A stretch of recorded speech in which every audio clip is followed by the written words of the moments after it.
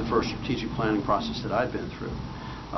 And it was incredible. The institution came out of it 4 years later in terrific shape. We actually invited them back again in 2004 and 5 to update the process and update the plan. And that experience was phenomenal.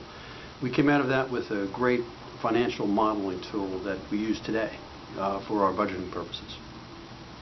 We have recently engaged Stevens Strategy and are just completing our second full strategic planning process, and we're about to come up with our strategic agenda for the next few years.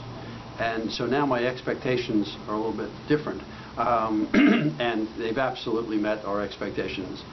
Stevens Strategy is a fantastic group to work with. They have exceeded the expectations that I had for them in just about every way.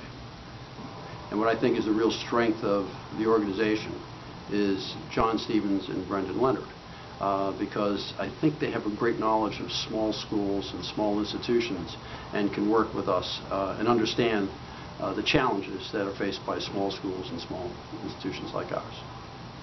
Sometimes when you engage a consulting firm or an outside agency, you get a rather impersonal approach, but not with Stevens Strategy. We really got close personal attention, and it was really appreciated. What I enjoyed most with working with Stevens Strategy was really, the final product, the outcomes, the success that the institution has been able to achieve, primarily on the strength of the strategic plan that they helped us develop. The differences between Vaughn College today and where we were in 2001 when our first strategic plan was approved are considerable. First of all, we weren't Vaughn College.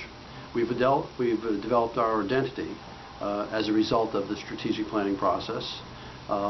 We have increased our enrollment from roughly 1,000 students to nearly 1,800 students. We've built a residence hall.